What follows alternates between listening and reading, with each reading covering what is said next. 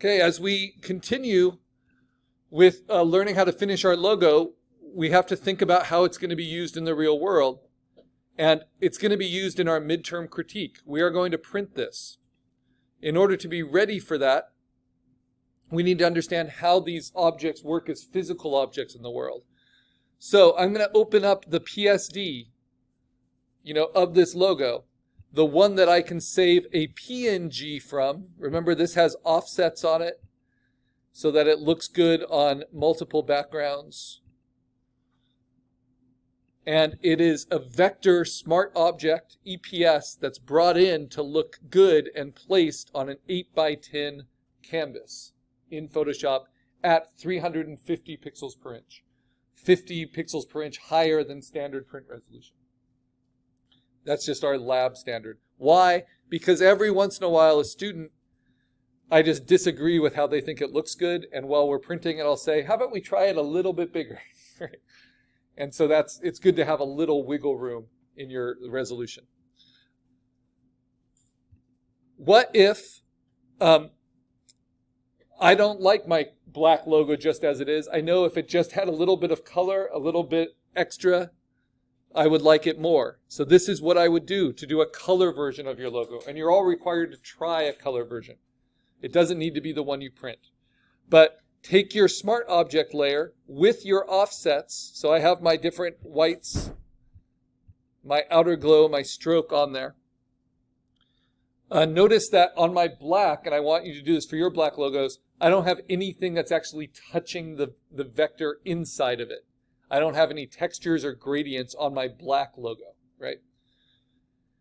Now I'm going to duplicate it, Command J, and that will bring all the layer styles and the smart object along with it. I'm going to turn off the black one, and now I'm going to double click on effects, and the first one I'll do is color overlay. Color overlay will replace the pixels that make your vector image with any color you want. So if I make it bright red, that's a color logo, right? The most basic way. If I want, under color overlay, this is just how you can replace the color completely. I can also take that opacity down and let whatever the native pixel color was to my vector fill in. So now it's layered with red at 23% opacity. So that's one way. Once you do a setting and you check it, you can always go back to it. It will remember it. So I'm going to uncheck that right now and show you the next one, which is gradient overlay. And if you're not seeing all of these different layer styles, I need to reset your defaults, right? And I can help you do that. Just save your work. So if I click on gradient overlay, this is a wonderful tool. And this is one I think all of you will like playing with. So it doesn't look like much here. It just depends what the last gradient used was. But if I click on that gradient bar, I can actually use the presets in this. This is Photoshop 2022. Let's see, what would go well if I have like a flaming eye? Or our campus colors are green and blue, so maybe I'll go to the greens. And I can just pick a gradient. And you can see they're all different. This one looks pretty nice. Stay clicked on it and you'll see the gradient here. This is fully customizable. So this just gives you a way to start. You see the stops at the bottom. So this gradient goes between this color to this color, stopping at this color. I can change that middle color by clicking on it, by clicking on the color, by choosing something else. And now you see that the gradient goes between that color to this color to that color. It's very 80s. I can change the angle of it. Right now it's at 90 degrees. So if I say OK, I can change it to be a 45 degree. I can even change it to be a different spread of those gradients. And then how can I further customize this gradient? I can add colors just by clicking on this. I can add a red. Not only that, but I can shift that around.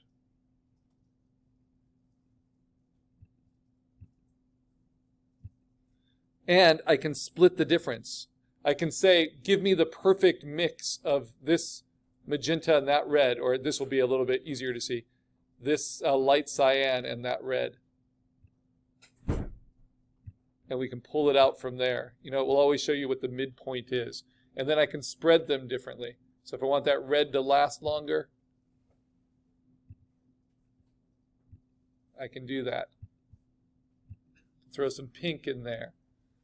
So you have lots of control with the color and what's called the location of the color. And the angle.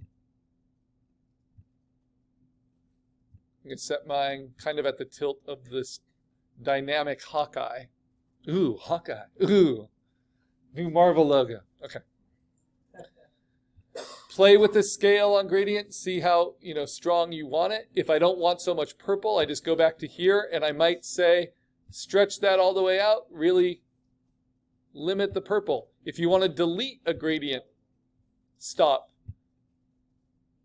You just click it and hit delete and it will trash it. Right? So you have so much control. You want to add one back in, you just click on the gradient and then choose the color.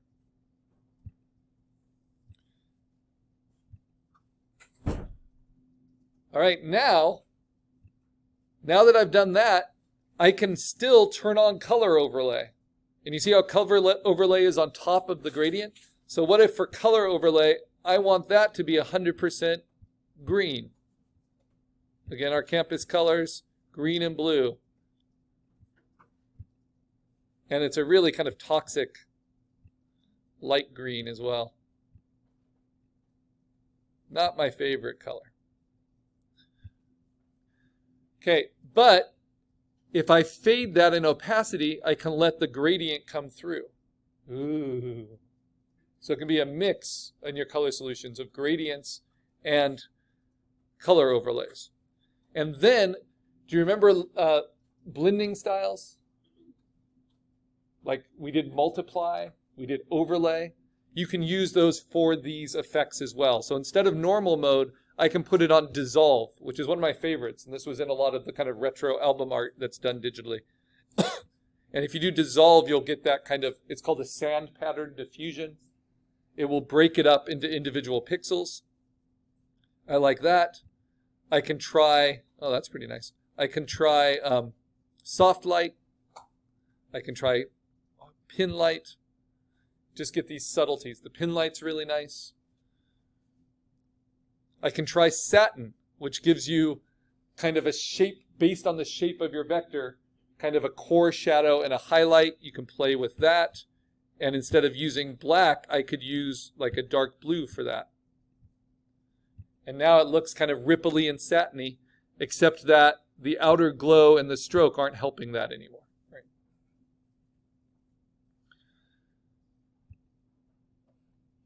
So, but I can put an inner glow on there. And basically you can just play with these layer styles, the blending modes of the layer styles. You can play with their noisiness. That's another way of doing that kind of dissolve feature. You can play with their dimensions, their spread, how jittery they are.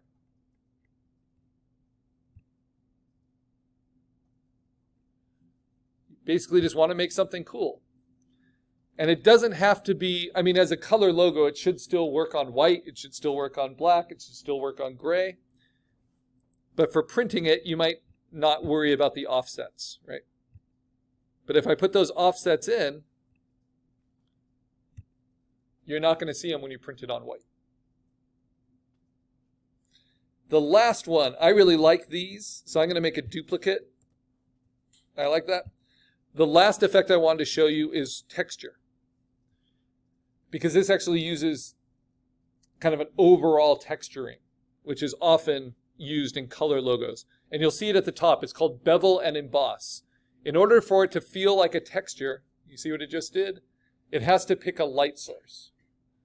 And so this is kind of like mapping 3D modeling onto your flat shapes, your vector shapes. So if you click on bevel and emboss, you can play with a texture stamp that gets pressed into it. And you can do the drop-down menu, and I would use water,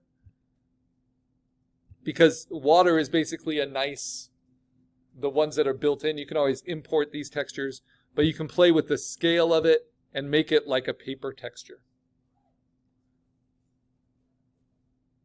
And you can play with, the depth of it, so it's more subtle. That's pretty nice. And then contour is this highlight and this core shadow you see wrapping around your shape itself.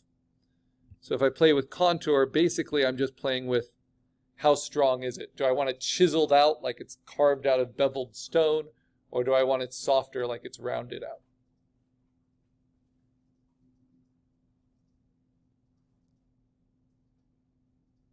I kind of like the beveled. I haven't really done that before.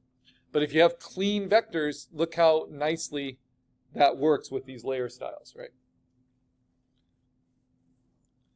You can do inner shadows as well as inner highlights. There's just so much you can do. And then lastly, there's drop shadows. So drop shadows are good if you're going to print it on white. I'm going to turn off the stroke here so you can see that drop shadow. You can decide if you want one and how opaque it should be, how noisy it should be, how much it should be pulled away, and the direction in which it's lit. There's something called global light, which means whatever angle I choose for one lighting effect, if I have global light checked, it will match for all the lighting effects. So these are our different options to do our color solution. Now, what if I wanted this is all connected as one piece, but I wanted just the eye here to be deep red and nothing else. This is how I would do that as a color mock-up within Photoshop. I would lasso. I'd probably grab a little bit more than I want. I'd do internal compositing. So I'm going to select it from the vector and then duplicate it. But when you do that, it will carry all the effects with it, but it will no longer be a smart object. So now this is rasterized to whatever resolution. But that allows me to then cut it out. I'm just going to do a rough job here. Delete that. Trim it here. And then I just play with the layer styles individually on this.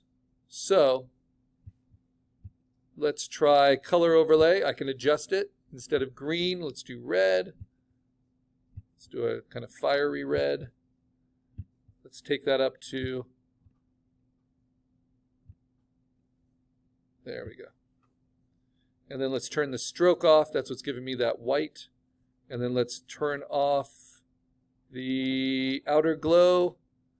And then let's turn on, remember you can always add effects, an inner shadow on that. Let's extend that inner shadow, give a little bit more opacity, a little bit more size.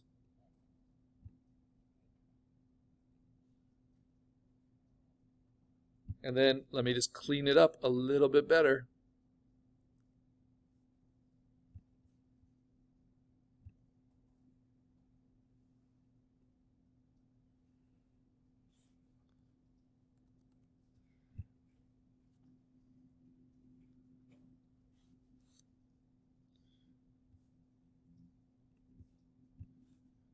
Now you might ask, there we go, why is the eyelid not showing the shadow on top of it, right? And that's because this was pasted on top.